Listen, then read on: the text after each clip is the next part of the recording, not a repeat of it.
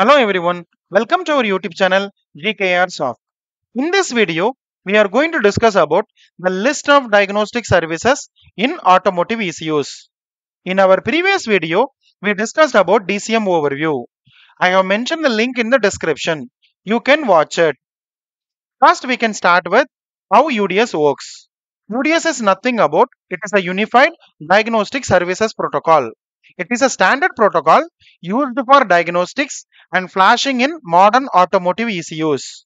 And UDS is defined under the ISO 14229 standard and is widely implemented via the DCM module in AUTOSAR. UDS follows a simple request response pattern. A diagnostic tester send a request to ECU using a specific service ID that's called as SID. And ECU responds with a positive or negative response. This communication happens over CAN, Ethernet, and FlexRay. It's depending on the ECU network architecture. That in DCM, we have a three submodules. One is DSL, another one is DSD, another one is DSP. DSL means it is a diagnostic session layer. This will handle the session management and UDS protocol state. DSD means diagnostic service dispatcher. It will routes incoming request to appropriate service handler. And all of the diagnostic services will be configured under DSD. DSP, it is a diagnostic service processor. It will execute the specific UDS services, and also DSP will communicate to application software component via RTE. Here, I have splitted the UDS services in a multiple section. So the first we can start with 4 UDS services. So here, first we have a 10 service. 10 means it's a diagnostic session control. So this is used for switching between the different diagnostic sessions like default, programming or extended. Another one is ECU reset. It will trigger a reset in the ECU. And security access. This is one of the important service which is mainly used during a ECU flashing. This will handle security unlocking via the key challenge mechanism. That's called as key value pair. 28. The service 28 is mainly used for controlling the communication. So this will enable and disabling the communication on the ECU network interfaces. The next one is 3E, tester present. This will keep diagnostic session alive by periodic messages. For an example, whenever you switch from default session to extended diagnostic session, that will get stay for some period of time. But if you want to stay for a longer, then you have to send a 3E service. 83. It is accessing by access timing parameter. It's optional and configures timing parameters for communication. 84. It's a secure data transmission. This will ensure the secure transmission of diagnostic data. 85. Control DTC setting. During a flashing, if you want to control your DTC, then we have to use the 85 service. It will enable and disable the DTC logging temporarily. 86. Response on event. It will trigger ECU response when a specific event occurs. 87. It's called as link control service. It manages communication link parameter, example, timing and speed.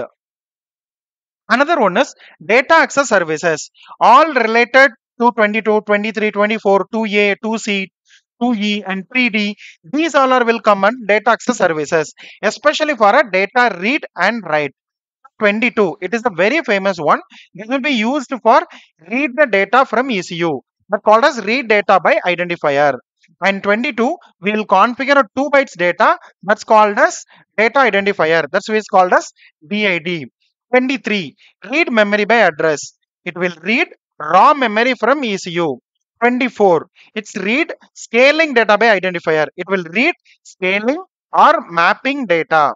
2A, read data by periodic identifier to configure the cyclic transmission of data. 2C, dynamically defined data identifier. It defines custom data set for reading. 2E, write data by identifier. So whenever you want to write a data from a tester to ECU, then we have to use the 2E services. So this will write to ECU parameters. 3D, write memory by address. It will write raw memory data into ECU. Another one is IO control services, input output control services. So here we have a SID for 2F, input output control by identifier. So it will force us input or output signals, example turn on, turn fan on, or motor related, all IO related will be handled via 2F service. DTC related services. So we have a service ID 14 and 19. 14 is mainly used for clear all the DTC from ECU memory, and 19 is for read DTC information. So these two services will communicate to them via DCM. Routine control, it's also a very famous one. Its service ID is 31. So it will have a start, stop, or request routine related. It's example for sensor calibration or memory erase. This is also majorly used during ECU flashing. Programming services, so these all are will work under programming session, and this is very specifically used during ECU flashing. So service ID 34 request download, it will initiate ECU reprogramming, that means firmware download. 35 request upload, it will initiate upload of ECU memory content. 36 transfer data, transfers data block during programming. And 37 request transfer exit, it will finalizes the transfer session. Another one is the newly added services. The 29, it's mainly for authentication. This is added very recently, and that's mainly for a secure diagnostics. That's mean for authentication and access control. So these all are the list of diagnostic services we are using it in DCM as part of UDS protocol. Hopefully, you get a clear idea about list of diagnostic services which is used in automotive ECUs. I have a plan to take a each and individual video for each and every diagnostics. So whenever you have a comment, whenever you have some questions, you can just mention in the comment section. Thank you so much. Have a nice day.